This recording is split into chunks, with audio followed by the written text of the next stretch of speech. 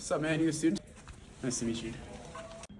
Yeah, we can probably check most of these off today. This guy wants to do psych. Yeah. Awesome, man. Couldn't be me. Actually, you know what would be super helpful is if you could contact Sunsetters Estates. What are your can't miss diagnoses?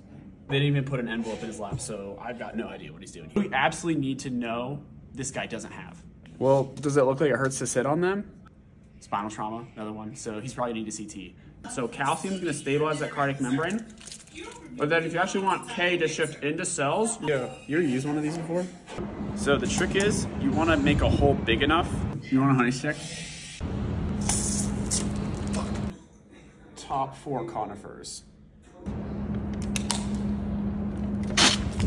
It was a close call between blue spruce and white pine, but honestly, I ended up just putting them both on there. He can't walk. What do you want me to do? I can't send him home.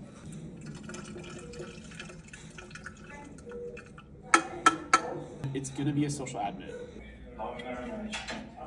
Thank you. Straightforward like this, but then you're clumsy, right? Because fuck, it's wrinkled.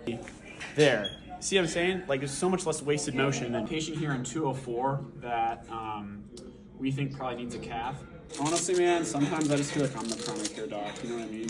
Well, it's the perfect story for a STEMI. A lot of reasons for T-wave inversions. Are you really calling me for this? Can we get things moving on 204? He's got a 45-minute window. He's getting transport right now. Really wish you would have called us soon. I don't know what irascible means, but whatever synonym you want to use, just bit his IV out. Honestly, bro, it kind of helps to be ADHD to do emergency medicine because like we're trying to put him in 4 points right now and a little bit of guidance would be helpful.